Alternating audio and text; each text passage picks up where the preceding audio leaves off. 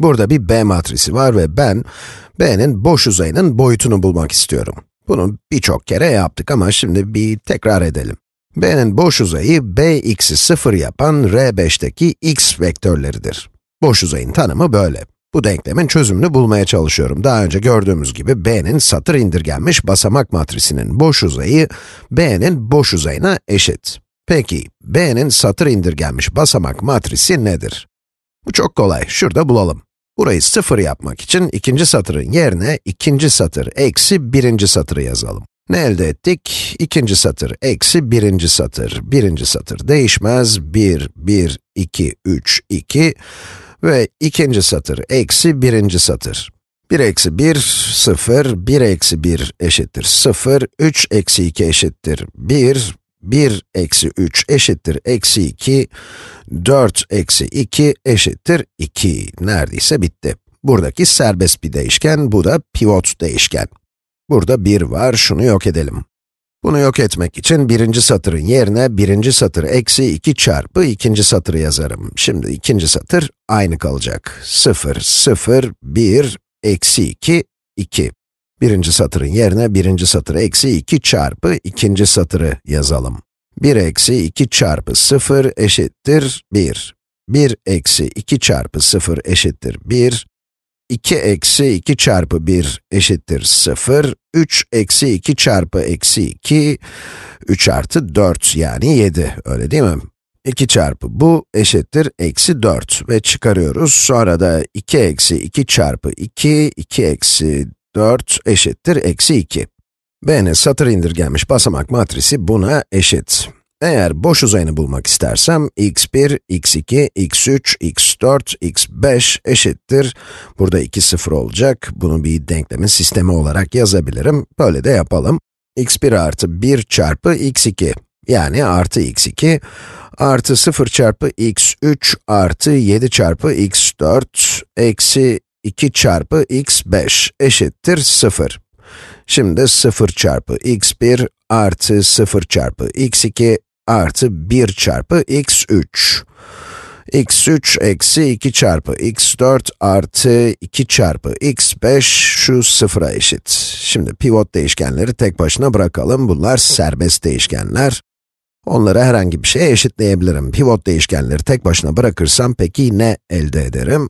x1 eşittir eksi x2 eksi 7x4 artı 2x5. Bunları denklemin iki tarafından çıkardım. Ve x3 eşittir 2x4 eksi 2x5. Bu çözüm kümesini vektör şeklinde yazarsam boş uzayı bulmuş olurum. x1, x2, x3, x4, x5. Bu R5'teki x vektörü şunların lineer birleşimine eşit. Şunu yazalım. Serbest değişken x2 çarpı buradaki vektör.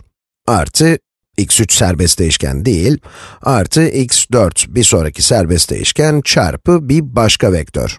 Artı x5 çarpı bir vektör. Bu vektörler hangileri bakalım. x3 eşittir 2x4 eksi x5. Evet, şimdi x5 çarpı bir başka vektör. Peki bu vektörler hangileri? Şu ifadelere bir bakalım. x1 eşittir eksi 1 çarpı x2, eksi 1 çarpı x2, eksi 7 çarpı x4, artı 2 çarpı x5. Tamam, peki x3 neye eşit? x3 eşittir 2x4. 2x4 öyle değil mi?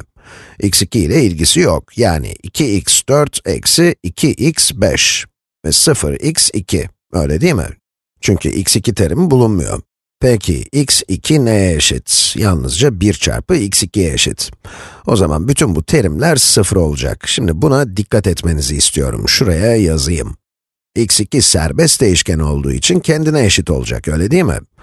1, 0, 0 yazıyoruz. x4 de serbest bir değişken. Bu sorunun en önemli kısmı burası. Yani 1 çarpı kendine eşit. Diğer serbest değişkenleri işin içine katmak zorunda değilsiniz. x5 de serbest bir değişken, 1 çarpı kendine eşit ve diğer serbest değişkenlere eşit değil.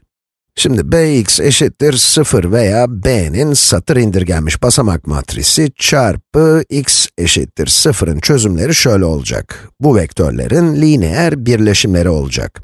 Bunlara v1, v2, v3 diyelim. Rastgele reel sayılar. Boş uzayı oluşturmak için herhangi bir birleşimi alabilirim. Yani b'nin boş uzayı, ki bu da b'nin satır indirgenmiş basamak matrisinin boş uzayına eşit, bu 3 vektörün lineer birleşimlerine veya v1, v2 ve v3'ün germesine eşit. Aynen böyle. Bu soruyu çözmemin nedeni bu vektörlerin lineer bağımsız bir küme oluşturup oluşturmadığını incelemek. Bu vektörler her zaman lineer bağımsız mı olur? Bunu merak etmemin nedeni şu: eğer lineer bağımsızlarsa boş uzayın doğrayını oluştururlar, öyle değil mi? Boş uzayı gerdiklerini zaten biliyorum. Bir de lineer bağımsızlarsa doğrayın iki koşulunu da sağlamış olurlar. Boş uzayı germek ve lineer bağımsızlık koşullarını yani. Bu vektörleri inceleyelim. v1'de ikinci terim 1, çünkü x2 serbest değişkeni o terime denk geliyor. Diğer vektörlerin ikinci teriminde ise 0 olacak. Çünkü diğer serbest değişkenleri 0 ile çarpmam gerekiyordu, öyle değil mi? Boş uzay sorularının hepsinde aynı şey geçerli. Serbest bir değişkenin yerine bir tane 1 koyacağız. Diğer serbest değişkenlerin vektörlerinin aynı sıradaki terimlerine ise 0 koyuyoruz. Bu vektörü şimdi şu iki vektörün lineer birleşimi olarak ifade edebilir miyiz? Bu ikisini 0 ile çarptığım için, sonradan çarpacağım hiçbir şeyin toplamı buradaki 1'i veremez. Yalnızca 0 çıkar. Yani bu vektörü şunların lineer birleşimi olarak yazamam. Aynı şekilde bu vektörün de 4. sırasında 1 var. Peki neden 4. sırada? Çünkü 4. sıra x4 serbest değişkenine denk geliyor. Bu eleman 1 olacak, bunlar da 0 olacak. Yani bunların lineer birleşimi şunu veremez. Yani bu vektör, şu vektörlerin lineer birleşimi olarak yazılamaz.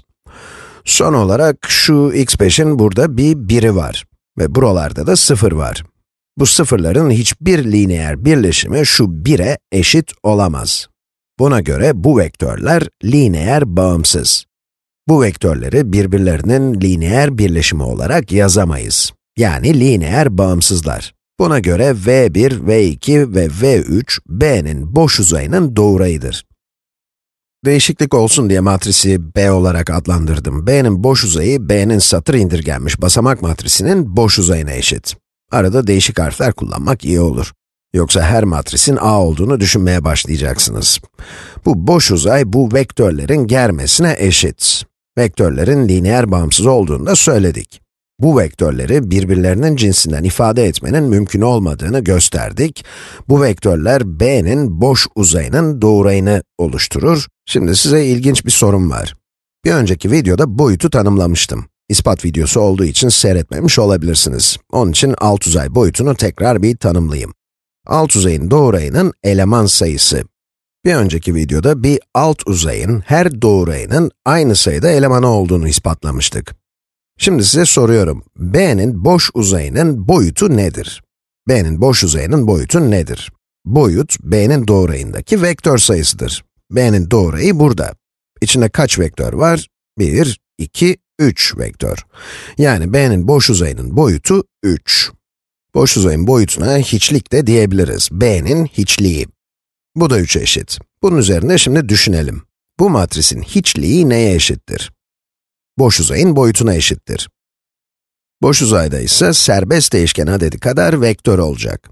Yani genel olarak a'nın hiçliği satır indirgenmiş basamak matrisindeki serbest değişken sütun sayısına eşittir.